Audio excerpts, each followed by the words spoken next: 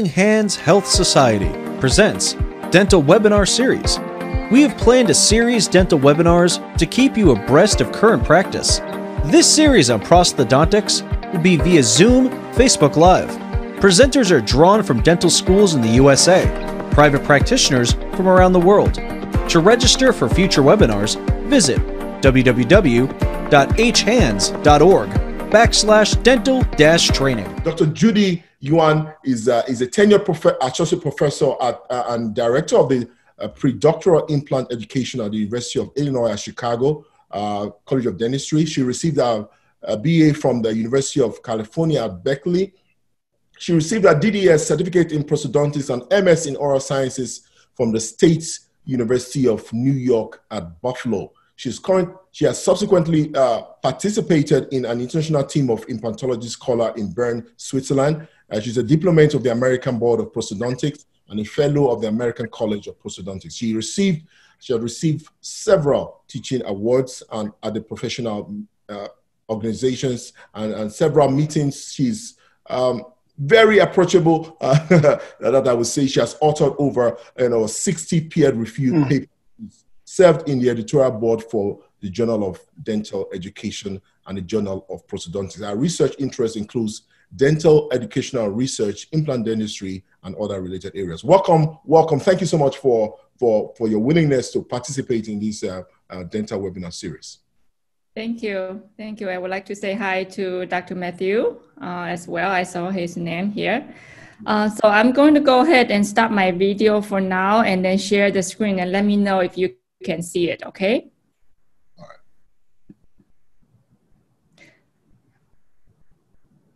right. Good afternoon or good evening. First, I'm hoping everybody's staying healthy and safe. And I really appreciate this opportunity to be here and to share with you my experience in predoctoral implant education at the University of Illinois at Chicago. So I'm going to go ahead. During this presentation, I will describe the predoctoral implant education, its curriculum, workflow, both conventional and digital pathway, assessment, and publication. And I will also talk about our advanced predoctoral implant program that was established to provide more in-depth learning experiences in implant dentistry for selected students. So our predoctoral implant education follows a comprehensive model, which is reflected on our competency statement. Our students will be competent in the assessment, diagnosis, treatment planning, and treatment of patients requiring single-tooth implant restorations and implant-supported overdentures. Starting from second year spring semester, we offer a didactic course with lectures and hands-on laboratory exercises for both single-tooth implant and implant-supported overdenture therapy. And during the third and the fourth year of their training, they provide clinical care for their patients needing implant-supported restorations. And the didactic course follows a restorative-driven philosophy with interdisciplinary approach from prosthodontics, periodontics, and oral surgery disciplines. The invited lecturers are department chairs and program directors from restorative, oral surgery, and periodontics discipline. The lecture topics cover from initial diagnosis and treatment planning from both restorative and surgical aspects. The biomaterial aspect of implant dentistry is also discussed. Then the conceptual and step-by-step restorative phase of single-tooth implant and implant-supported overdenture therapy are also described. Finally, the complication and failures of dental implants are included in our lecture series. So here, for the pre-patient care laboratory exercise, we focus on single-tooth implant restoration and implant-supported overdenture from initial planning to complete restorations. Now, I'd like to share with you a brief overview of single tooth implant restoration laboratory exercise. Students first duplicate the diagnostic wax-up and fabricate their surgical guide using the thermoplastic material and orthoresin. Then they placed implants on a stone cast using the surgical guide, and then they take implant level impressions using both open tray and closed tray techniques. They also get to fabricate the provisional on the implant they placed. We are teaching the implant-supported overdenture therapy because this is the first choice of treatment for mandibular edentulous arch, according to the McGill consensus. So for this exercise, students duplicate the denture in denture flask with alternate impression material and orthoresin.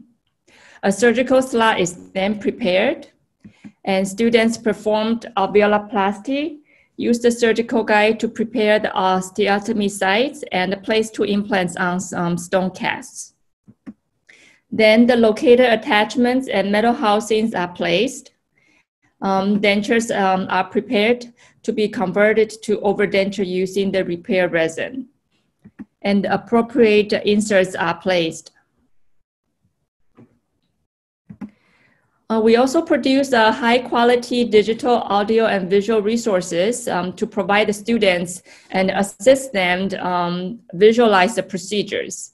These resources are posted on the Blackboard platform for easy accessibility, efficient communication, and supplemental learning. These also help calibrate the faculty teaching in the program. In addition, these resources are available in the implant clinic to help prepare students for clinical patient care. Here, I'm going to show a little brief clip of our videos. At the implant site is lightly roughened with an acrylic burr to assist with the retention of the acrylic.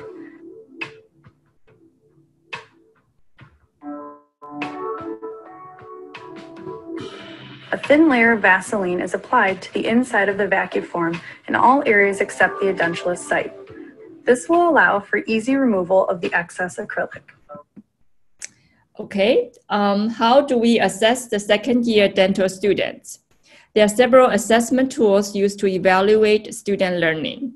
In the implant didactic course, a written exam and quizzes are used to evaluate their fundamental knowledge. For laboratory exercise, there are student self-evaluation form and the faculty evaluation forms. We also have EBD, evidence-based dentistry projects. So a clinical scenario is given to the student, and they formulate a PICO framework and search literature to answer clinical questions. There's also station-to-station exam at the end of the semester. The station-to-station exam is in multiple choice format given on iPad platform. Finally, OSCE, Objective Structure Clinical Exam, is given in a multidisciplinary-based clinical scenarios. Students start providing implant care for their patients at the 3rd year of their training. The Predoctoral implant program is in a dedicated clinic with a select group of prosthodontics faculty members who supervise all phases of implant therapy except the surgical phase. There are 8 chairs in our clinic, and 7 chairs are used for treatment procedures, and 1 chair is used for consultation. Treatment procedure appointment is scheduled for 3 hours, while each consultation appointment is scheduled for 1 hour. This means that in each clinical session, there are a maximum of 7 treatment procedures and 3 consultation appointments. And we have 2 prosthodontics faculties assigned for each clinical session. And in addition, we have 1 dental assistant and 2 front desk receptionists to support the clinic. A quick overview of implant patient flow in our clinic. For all patients, a careful assessment, diagnosis, and consultation is needed prior to formulate a treatment plan. The patient goes through the surgical phase, restorative phase, and the maintenance phase. As part of the comprehensive exam, each student schedule potential implant patients in the implant clinic for assessment, diagnosis, consultation, and treatment planning. They mount the casts with diagnostic wax up on a semi-adjustable articulator. A diagnostic cast and diagnostic checklist is then used to guide the students to properly assess the potential sites and refer any complex patient scenarios to postgrad prosthodontics clinic. A brochure on implant dentistry and expectations for both single-tooth implant and implant-supported overdenture therapy are available for patients to view as well. Once the patient is approved for predoctoral implant program, they are assigned to surgical providers for surgical consultation and treatments. 3 disciplines support the surgical aspect of the predoctoral implant program: oral surgery, periodontics, and the prosthodontics disciplines. And the patient distribution to these clinics is 40% to oral surgery, 40% to periodontics, and 20% to prosthodontics. Now, I would like to talk a little bit about the digital workflow in the predoctoral implant education. In 2016, we have also established a competency statement and learning objectives for implant-supported single-unit digital restorations. The intent is for students to receive the instruction and experience necessary to become competent in providing care using the digital technologies to restore single-tooth implant restorations. Students should also be able to describe available digital techniques for single-unit restorations, collaborate with technicians, and properly refer for more complex patient scenarios. So during the implant dentistry, our digital implant dentistry is integrated into the core implant curriculum, which consists of lectures and hands-on preclinical and clinical exercise. We have the CAD/CAM hands-on exercise using the intraoral scanners with scan body and make digital impression using the trio scanner on casts. The session is usually 1 hour long with 6 faculty for 13 students ratio. We have another session with digital technician showing videos on lab-based scan workflow, file transfer, and Atlantis abutment web order. Students are exposed to implant digital technology starting from the 2nd year.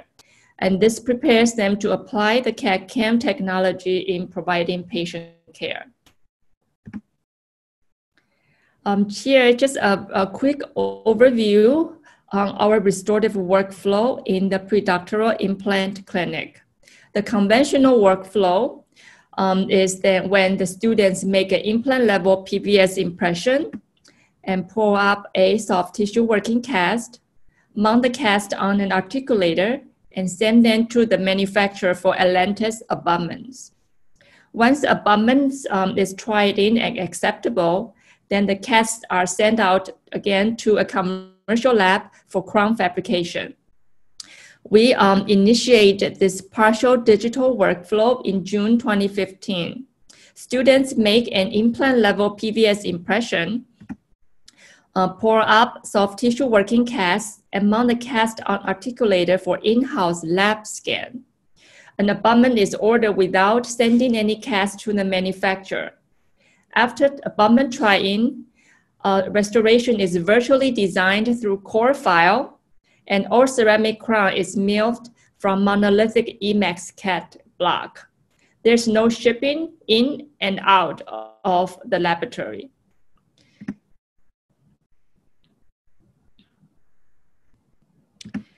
We have established a fully digital workflow since April 2016, using the digital impression to request Atlantis custom abutments and using the core file to fabricate all ceramic Emax CAD crown in-house.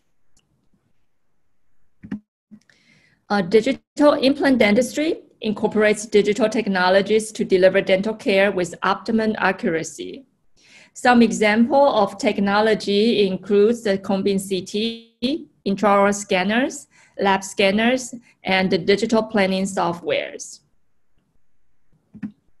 Here in our program, we have intraoral trio scanner.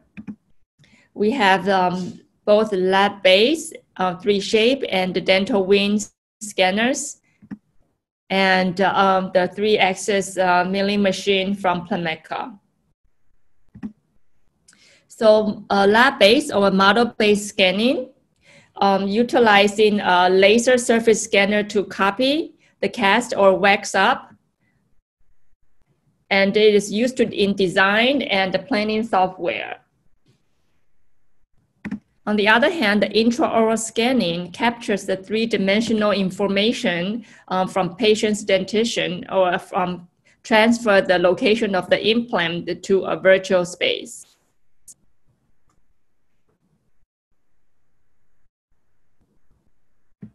So here is the step-by-step predoctoral implant digital workflow.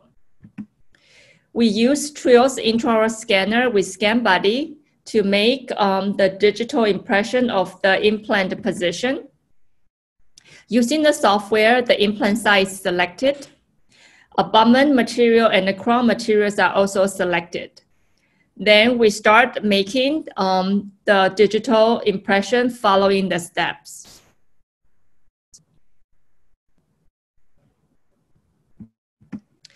We start with a posing arch with just a quadrant, and scan the implant site without healing abutment and mark the gingival margin. And insert the scan body and take a radiograph to confirm seating of the scan body. Make a digital impression over the scan body only, and then remove the scan body and take a digital impression of the arches in maximum intercuspation.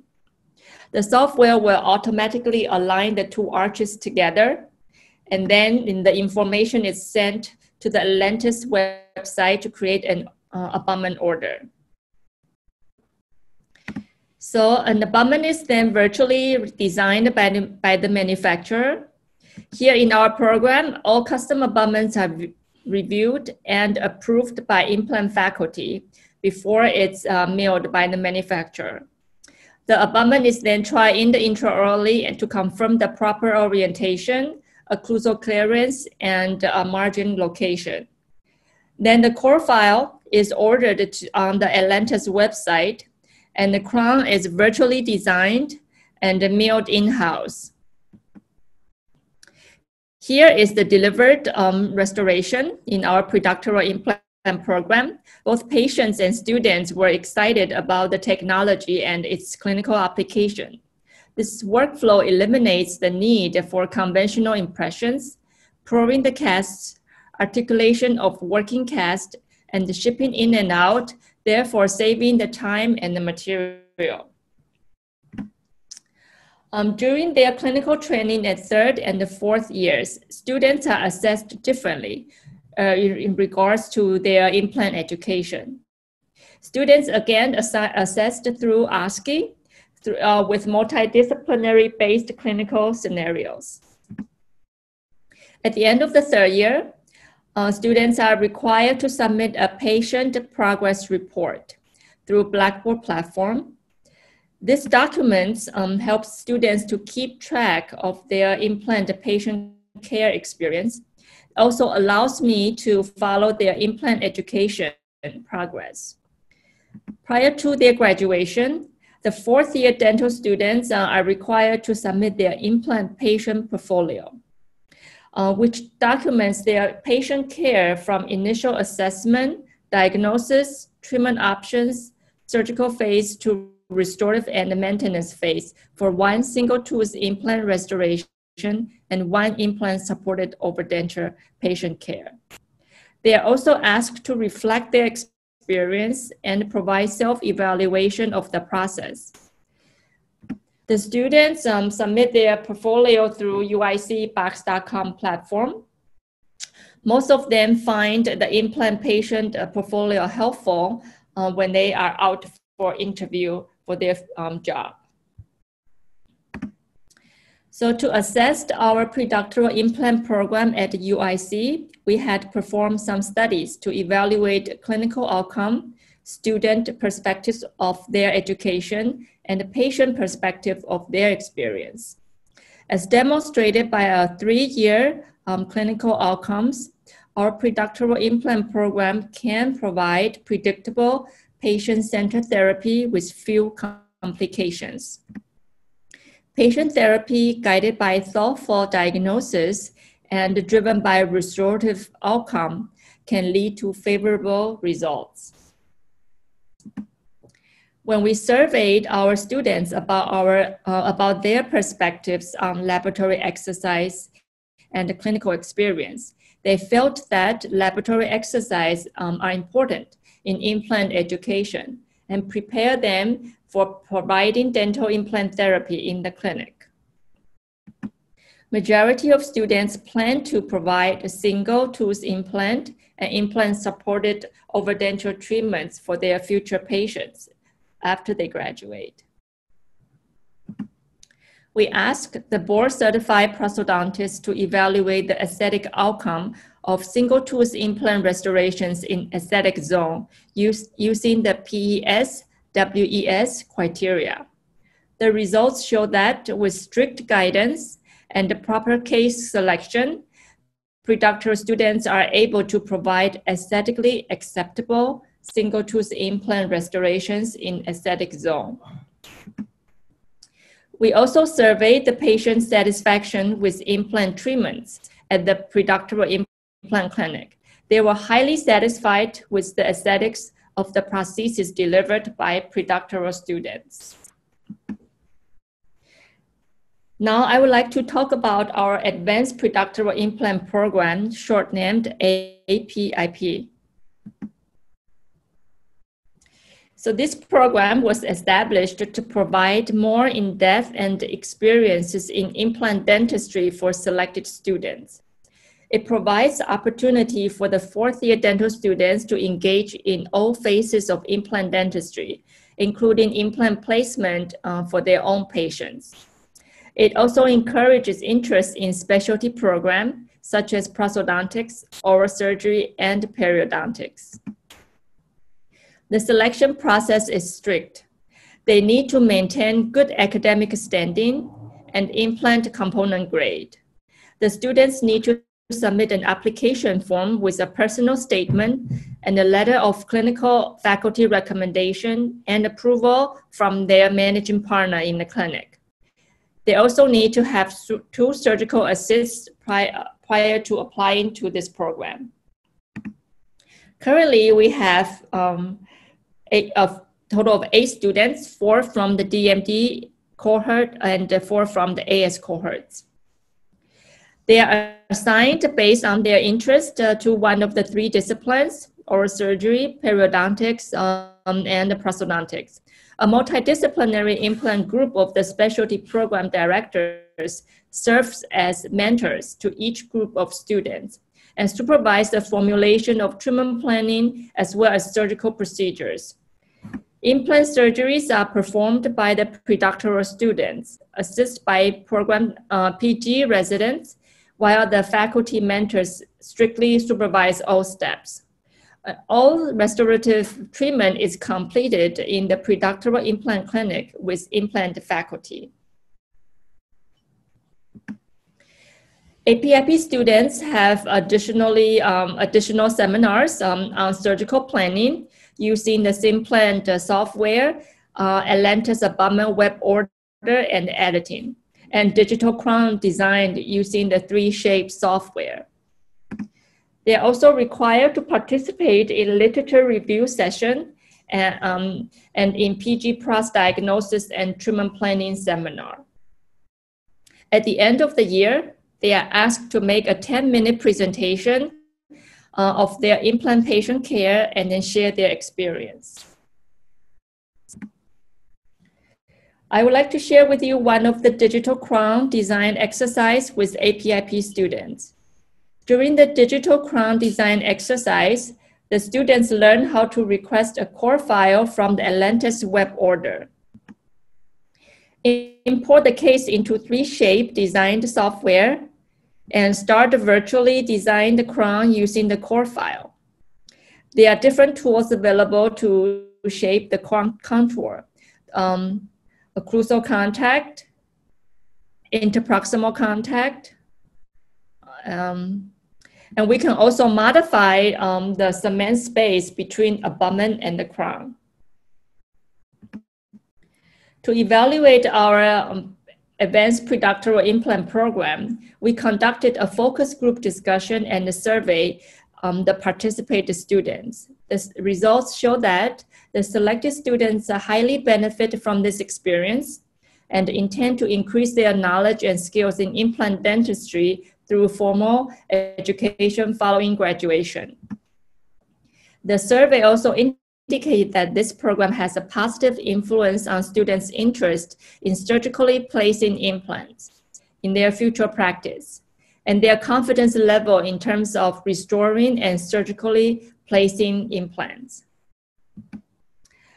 I think this is at the end of my presentation. I thank you for your attention, and I am ready to entertain any questions. Thank you very much. That was, you know, this was a presentation. This was a class I took, and I said, I remember Benin. I said, you know what, we need to have this in Benin. That's what, at the end of my stay in Chicago, this was what occurred to me, and I'm thankful we are taking one step.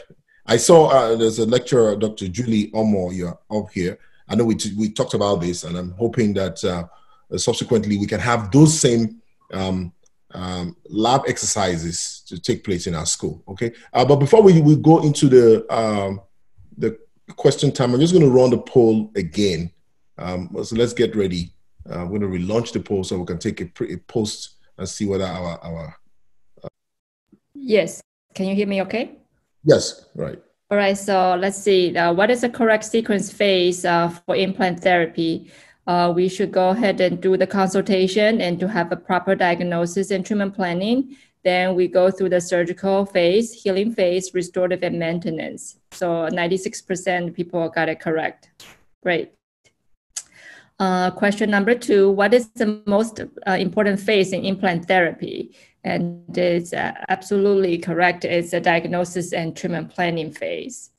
For number 3, that the fabrication of a surgical guide should be done prior to denture fabrication for a patient desiring mandibular implant supported over denture. So for our teaching philosophy here, we would like the patient to have a proper set of complete dentures, maxillary and mandibular dentures, to make sure that it's comfortable, it's aesthetically pleasing for the patient, and then it's functional before we move ahead for the implant supported over denture. So and then we use that mandibular denture and then duplicate that to make that as a surgical guide. So actually, for this question, the mandibular denture needs to be properly fit before we move on to fabricate the surgical guide. So I think the answer is false. Okay. Number 4, examples of digital technologies in implant dentistry include the following. It's all of above: cone-beam CT, intraoral scanner, lab-based scanner. That's right. Okay. Question number 5, if a digital workflow for implant restoration is planned, the following file needs to be ordered during the Atlantis custom abutment requisition. Yes, we need to order the core file to get the information, the exact replica, the digital database of the abutment for us to fabricate the crown. And according to McGill Consensus Conference, the 2 implants supported over denture should become the first choice of treatment for edentulous mandibular arch. Right. Okay. Thank you. All right. So yeah, we're up to questions. If you are ready, if you have some questions, just type them in the chat, and or if you want to say something. Dr. Seda, is your hand? Are you raising your hand? Okay. There's a first question there from Melissa. Melissa has a question. Is this protocol to be followed for all patients, including those requiring bone augmentation? What do you do in those cases? Okay, that's an excellent question. In our predoctoral implant program, we do have 120 students each class. So we want to make sure that we pick and choose our cases carefully using our diagnostic checklist. So we want to select the straightforward cases. So for those who need a major surgical intervention before implant placement, meaning that you need to develop the site ahead of time before we can place the implant, those are, we call it rejected for our program. Then we refer them, those patients to post-grad prosthodontics for further care. However, if a patient needs a minor bone grafting that we can manage during implant placement at the same time. So implant placement simultaneously with minor bone grafting, we are accepting those patients for our predoctoral implant program. We want to make sure that our students able to manage any potential complications and able to provide treatments from start to finish. And then we want to make sure our patients has positive experience. And that's why we have strict guidelines in terms of patient selections. I hope I answered your question. Okay. Dr. Sede, are you there? I'm gonna get you while we're waiting for you guys for any questions out there. I know we had talked about, so what's the current, so that is what I'm trying to find out. What is the current status of Dr. Sede, are you there? Yes, I'm here. I'm listening to your question. Yes, the current status of implant. What's the curriculum right now in terms of what do they have? Well, before I go into that, let me quickly thank Dr. Judy Young for sparing our time to share our knowledge with us. You recall that this exercise was planned some 6 years ago. And at the same time, you recall the difficulties we had with internet connectivity. It was quite frustrating, but I'm happy at least we now have the media to be able to do this. Like I said then, that the partnership will continue for as long as we are able to reach out to one another.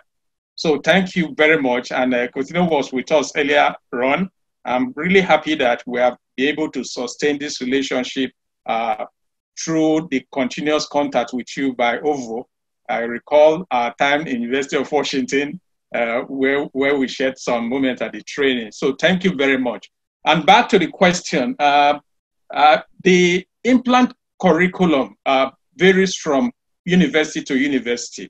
It's the program we run, the BDS program, which is the CCF's program, and the last 2 years is clinical dentistry. So this is integrated at the clinical level. So everything is taught, the didactic is given, and laboratory demonstrations. But of course, this process of demonstration is not quite adequate because of the gaps that OVO, you yourself have observed.